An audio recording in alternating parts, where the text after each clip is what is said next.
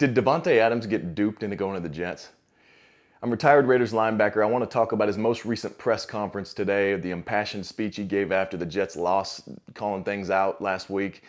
What that means to just the reality, how real team culture is, what it means to the Jets, and also what it means to the Raiders and Davante Adams himself. Let's just watch it real quick, and then we'll talk about it. It's not really my personality to see something that's not right and to just let it go on, regardless of whether it's from the coaches, players, whoever. So there's a lack of energy and urgency out there. I've played on teams that have that winning culture, and I had reservations about speaking up too early and being too vocal too early. It's just a waste to have everybody out there and, to have a dead sideline like that. Brees catch a ball and go 60, and we can't feed off none of the energy, and those type of plays are supposed to be contagious for the rest of the team. I've been part of, the Raiders, we didn't win a whole hell of a lot, but, at the end of the game, guys are making plays. We still dapping one another up and, playing for our pride, if nothing else. Didn't feel like a whole lot of fun was being had. The first step is me bringing awareness to it, and guys were mature about it, and I could see it in everybody's eyes that it was something that they had never heard or been exposed to, and that's part of the problem. Regardless if I just got here, I'm a leader of this football team, and whether or not every single person in there sees it that way, that's how I see it, and that's my responsibility, and that's something that I take serious. Davante Adams said a whole lot more than it seems on the surface. There's so many things to touch on here, but I'm just going to touch on a few things that he said. The first one he said is he's been with winning team and winning culture before. He's talking about the Packers, unfortunately not the Raiders. Obviously, he's talking about his time with the Packers. They had a winning culture. That warped me back to someone I played with who used to play on the Packers. And this was my rookie year. I'm standing next to Matt Giordano in the cold tub. The Raiders facility back then, we had a standing cold tub, contrast hot tub. And I laughed. He looked at me and said, "Hey, don't do that. You don't want to have coaches hear you laughing, that kind of thing." And I really respect Matt. And he was a great guy, and he played his heart out. And I was like, "Dude, oh shoot, yeah, you're right." Because I had gotten caught up a little bit because I don't know anything but what I know coming out of college into the NFL, other than I guess this is how the NFL is. Because I was already in a little bit of a culture shock. I came from a program that I wanted to transfer out. We were so bad when I got to San Diego State. We brought in Brady Hoke. He tore down everything that was that culture and got all the soft guys out and just made us these hardened dudes. That with Aaron Wellman, the strength coach now for the New York Giants. I mean, made us into men, and it was like this fraternity and this buy-in. It's you get in or you get out. And we were so, like, if we lost, man, that was a rough few days, and everything was pretty solemn, and it wasn't cool to just joke, So I get to the league, you go through preseason, you think, well, I guess it's preseason, so maybe that's why the guys are so lax, if we lose, it's not, they always talk about this is more for, guys trying to make the team, it's not the starters, not the real games, maybe that's why that's that way. And then we go through our first game, week 1, we lose to the Chargers. And you hear, big vets, and they say, you don't want to get too high, don't get too low. It's a long season. It's a marathon. Let's get back at it, whatever. But then, guys are joking around and blah. And so that was a little shocking. So then you just kind of, oh, I guess this is the league. Guys are getting paid millions of dollars, and, it's not the same dynamic of the coach to player / student of college, where you get out of line, you're going to be doing sled pushes across the 100-yard field, until you vomit. They don't have that kind of leverage. So maybe this is just how it is. It's a business. Now we're grown men. It doesn't have to be like that. So this is maybe a few days after that loss, and I chuckle, and he gets at me a little bit, and I appreciated it. And I was like, yeah, hey, this is kind of weird. Is this normal? And Matt says, no, this is not normal. Okay. When I was with the Packers, it was like somebody died after we lost. I was like, I freaking knew it. I knew it, and I wanted that, and I missed that. It just reminded me of that team culture. I'm not saying everything was bad and it was, let's point the fingers and do all that. That's all I knew until it wasn't, and so I appreciated that memory. But team culture is very, very real, and there is an energy to it. And so the other piece that Davante said there is, I'm not a guy that holds back on things, but I did have reservations of speaking too early. I just got here, but I could kind of vibe that something needed to be said. And so you know that he's already uncomfortable, and he doesn't want to do that. He doesn't want to be that guy that comes in and makes it seem like, oh, I'm trying to make it about me. because there is a level of that. Anytime you're in a new environment, you're on a new team, you're around new people, there is that piece inside of a lot of people, in most people's psychology, that they want to assert themselves. They want to show, hey, I'm a great leader. I'm a this, I'm a that. I don't get that vibe from Davante. And what it told me, I've been around a lot of guys to where I can kind of sense energy. But Davante's been in the league for, a decade now. He's not an ASD guy, as I like to say it. He's not an attention-seeking disorder type of dude, okay? I think it was so bad in that locker room, the culture is so bad that he was shocked by it, which is why I'm kind of thinking, and he's saying, screw it, dude, I got to win. We don't have much time. I'm going to say something because this is bull crap. Something needs to change here. So it tells me he was shocked by it.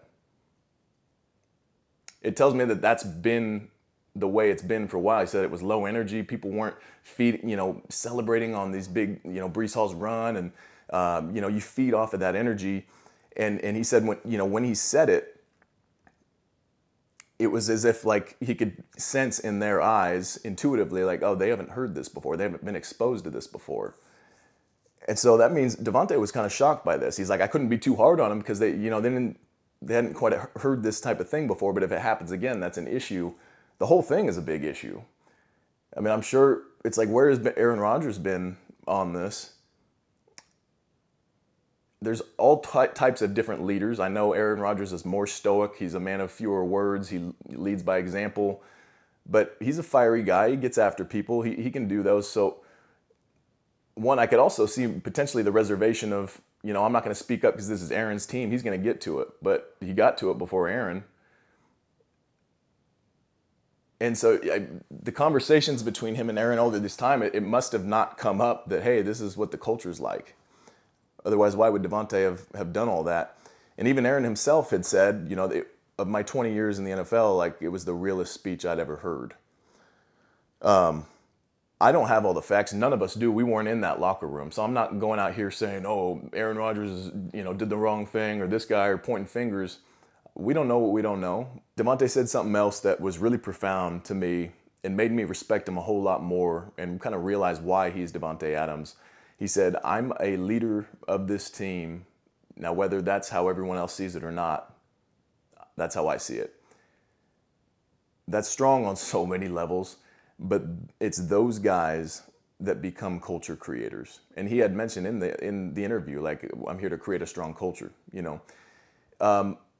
It's the guys like that, and I kind of referenced this a little bit in the JPJ video, what I see for him growing into. It's the guys that they can be down 40 points. They could have been embarrassed in the game. They could have played their worst game or whatever, but and everybody else on that field knows, and you have to respect them, like, they're going to keep coming after you. They're going to come after you if they're playing for pride. And he had mentioned that with the Raiders. He said, damn,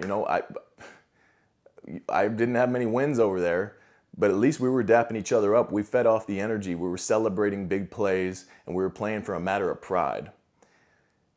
I was encouraged to hear that. Now it's like, how much encouragement do you take from that? Our culture's better than the Jets. Okay, big whoop. We don't know what the difference is there, but it was definitely big enough for Davante Adams to push against his reluctance to speak up and be that guy of hopping in and trying, asserting himself and, who's this guy think? He just got here. He's going to tell us what he fought through all that because their culture was bad enough for him to have to say something game one. So for me, it tells me there is a culture in the Raiders locker room, and it's probably stronger than we think, and it's probably not the biggest component to our losing. Again, I don't see a guy like Max Crosby being in the Raiders locker room, allowing venomous, low energy, poisonous people keep doing what they're doing. He's too strong-minded of a guy, but he's also too outspoken to allow that kind of thing to continue. There's certain guys that are culture creators like that. It also kind of makes me think, shoot, we lost that in Davante on our team. Who knows how much of an impact he was having. I'll tell you one thing from a player's perspective, anybody that's had that kind of success and been that consistent and is that serious and has that much love for the game, you respect the heck out of him and you play harder when he's around. You know, not that you play harder, you want to perform well because he's with you, because he's watching. Don't want to let those guys down. That's the kind of presence he is. So, you know, there's levels to it. There's, you know, one, you're a great player. Davante Adams is that. He's talented, great, has a great resume. Two, you know what a winning culture is, and therefore you know what ones are not. Three, you're willing to say something about it. Those are the culture creators. Another part of the leadership aspect of it is, I guarantee they will see him as a leader. At the end of the day, people treat you the way you allow them to treat you based on how you think about yourself. If you know you're a leader, if you know you're a dog, if you know you're this, that, people are going to sense that, one, and if they don't, and they say something wrong, you're going to bark back. Over time, you come out. Who you are comes out to other people, and they start to treat you how you are between the ears. So much of this game, so much more than people realize. They just want to say, oh, we don't have enough talent. You know, this guy, we don't have enough speed. Look at their 40 times. Look at this. Why did we do this with anybody in the league could have a complete resurgence of their career just by taking care of this between the ears. Man, I wish I would have worked with sports psychologists when I was playing. I didn't believe any of that back then. Those are some of my thoughts about what he said. Again, on the surface, he said what he said, and that's enough to grab the attention of the media, and people are going to talk about it, but there's so much underneath why he said what he said. I thought it was really, really interesting. It says a lot about, again, the Jets. It says a lot about how the Raiders compare to the Jets in the culture, in the locker room. It says a lot about what hasn't been being said in that locker room, in that culture. And to me, it just reconfirms the reality of team culture and how important it is that you have players that lead that culture.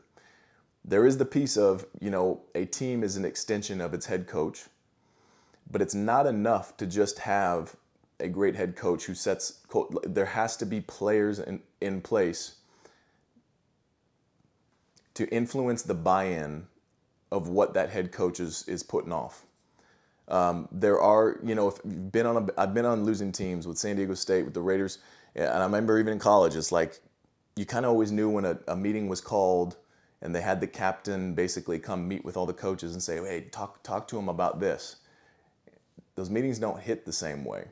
You got to have guys that are dogs, that walk it through and through, that think for themselves and are their own mouthpiece and will call people out, are genuine. You have a few of those, it gets everybody on board to this mindset of get in or get out. So much of it is mental, so much of it is the intangibles, and having those chess pieces in place of the players leading and having the right leadership all throughout the building. It's just that intangible power. You can't quantify it, but it's realer than real. I don't know. What do you guys think? Not just because that's the YouTube thing to say. I know I don't have all the details on anything that I talk about. None of us do because we're not in the locker room, but even there's stuff on the internet. I don't have a ton of time every day with 2 kids and a whole bunch of stuff and auditions coming in and a lot of plates that I'm balancing to be well versed. If there's anything I left out, let me know. But yeah, I want to hear about it. This whole thing is really interesting to me. Peace out.